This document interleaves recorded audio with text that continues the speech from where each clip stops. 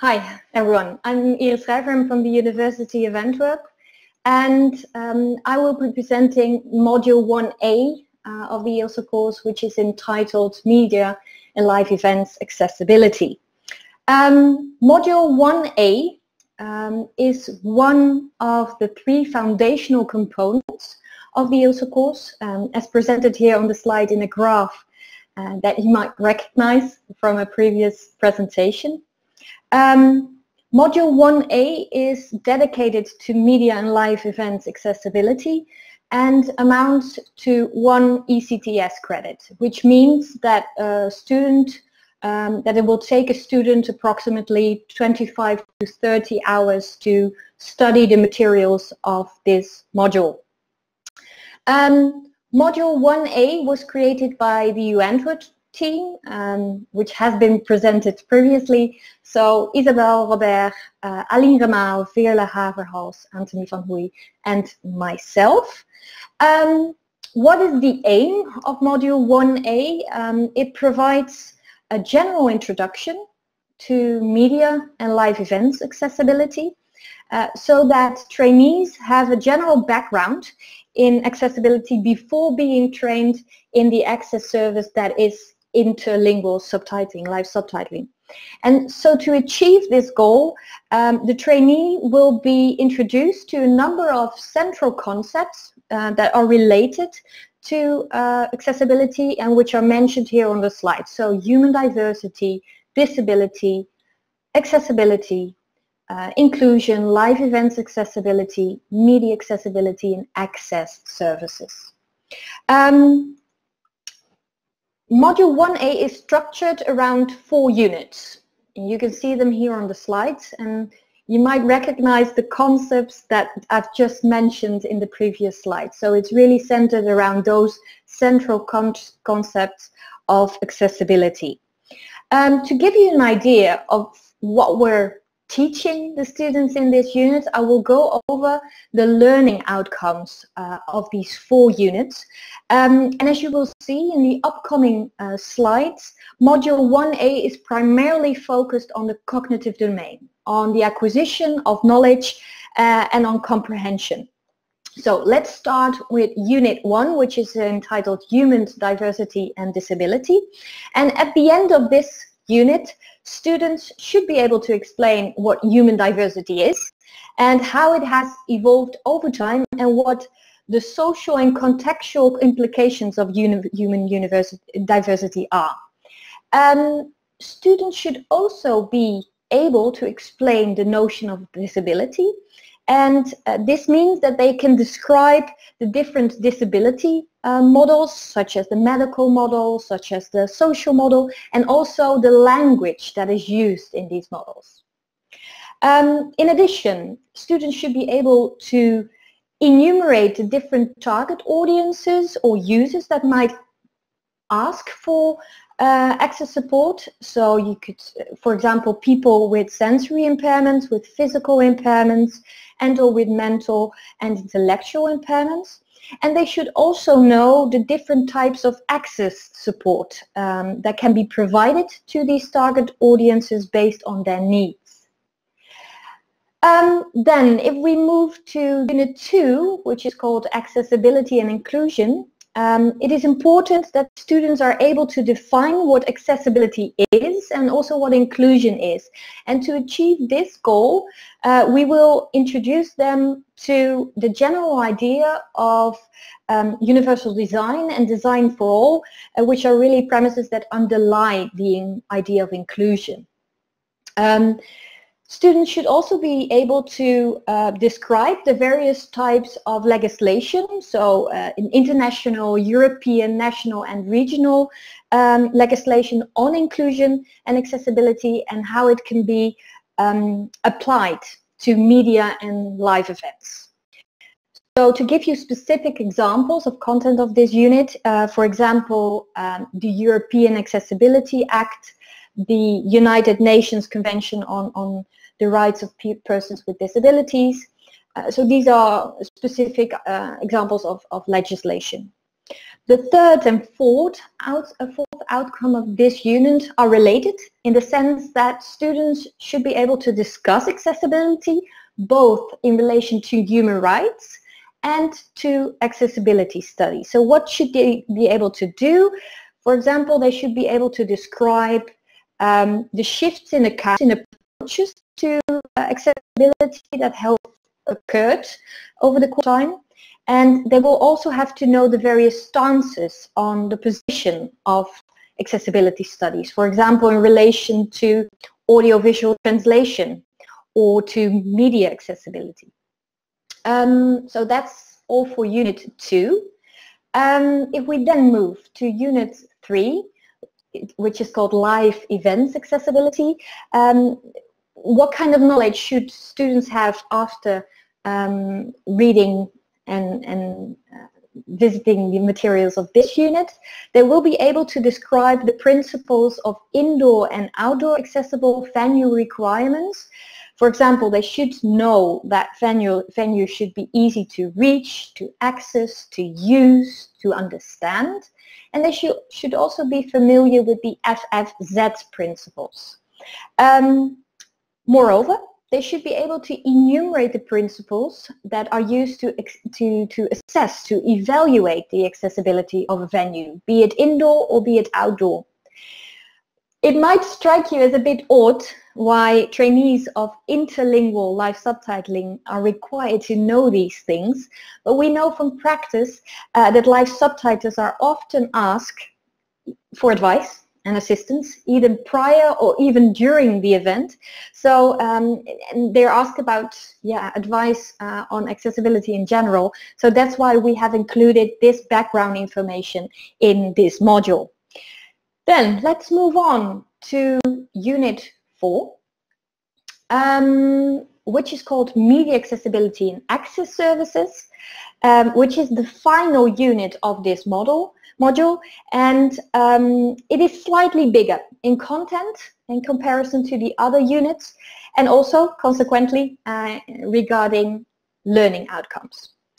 So what should students be able to do after this unit? They should be able to explain what media accessibility is and how it has evolved. That is going from a narrow to a wide and integrated approach of media accessibility.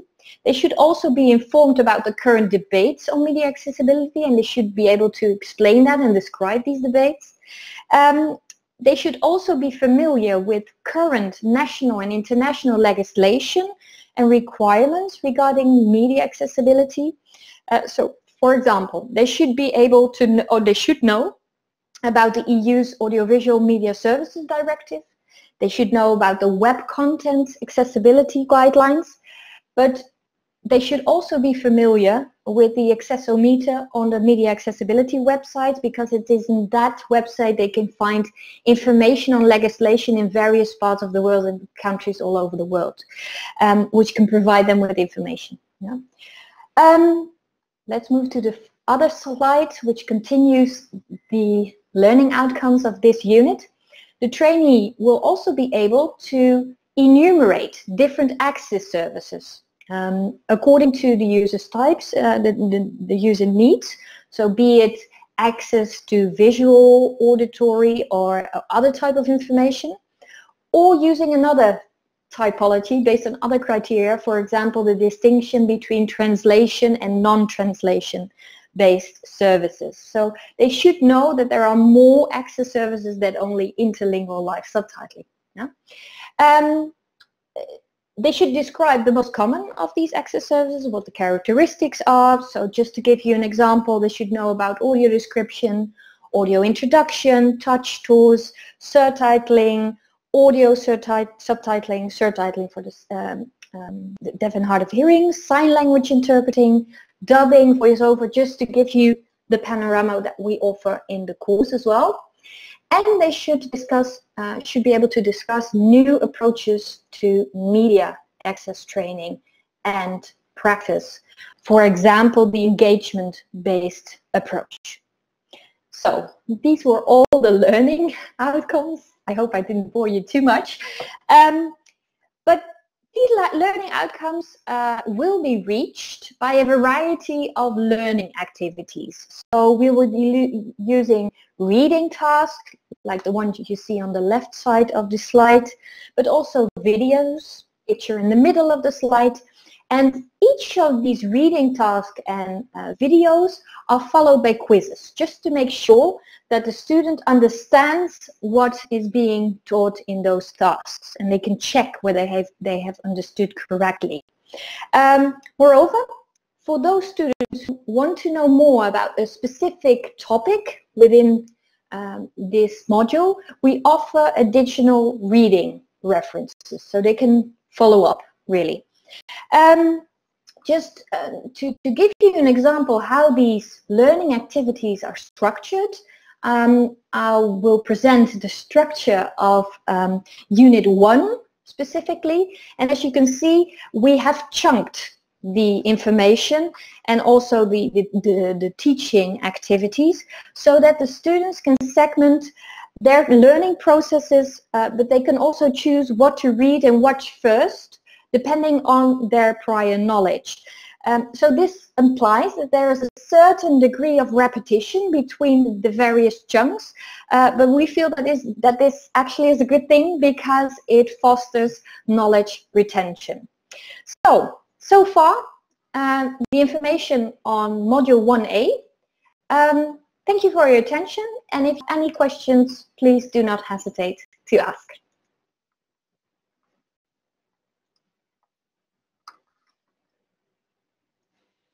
Okay, thank you, Iris. Thank you very much for the presentation.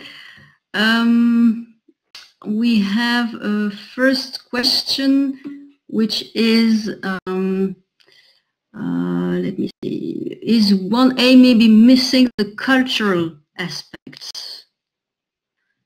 Veshna, what are you referring to in terms of cultural aspect? Because I think those cultural aspects also are treated in the core components, but are you referring to the cultural aspects in terms of accessibility? Because those are indeed treated in, for example, the reading task, the various approaches to disability, to inclusion, etc. Yeah, so I think what you mean by cultural aspects that are indeed touched upon in for example, Unit 1. Okay. Yeah. Then the FFZ principles. Yes. Isabel, you might want to help me a bit on this. Yes. That was not my unit to do. Indeed, I remember. You know, it's a few months that we worked on that, and we worked with the team. And I'm afraid I think I'm not the one who prepared that particular part. I'm sorry about that. I know it's about these outdoor and indoor, really. Yes. I mean, physical access to buildings. But I'm afraid I don't remember properly. We have another long question in the chat box. Let me see. Okay, so is the overall expectation and design of the courses based on the assumption that the ILSA modules will be taken by users independently and at the end they will be proficient in those topics? Or is the main assumption and design based on the idea that these courses will be implemented in existing BA, MA programs and the ILSA materials will be used in blended learning scenarios? Moreover, previously it was mentioned a 3 to 6 month average training period needed, so can you please comment which of the two training scenarios, independent online versus blended learning, would this period apply to? Well, this is obviously a more general question than about 1A. I think when we think, and that's why we focus on the number. Happy to reply if needed. Yes, Pablo, would you like to answer that? Yeah, just a second. Thank you for your question, Alina.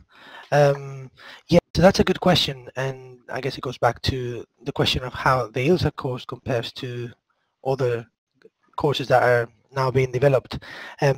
For ILSA, I mean, our task was to develop training materials that that are publicly available, and that's kind of what we had to do, and it's part of kind of the ethos of this sort of projects.